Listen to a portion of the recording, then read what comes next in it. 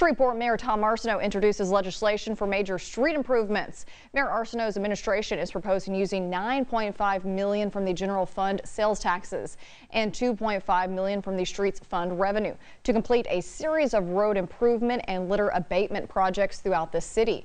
The legislation moved forward during today's city council meeting to be voted on April 11th.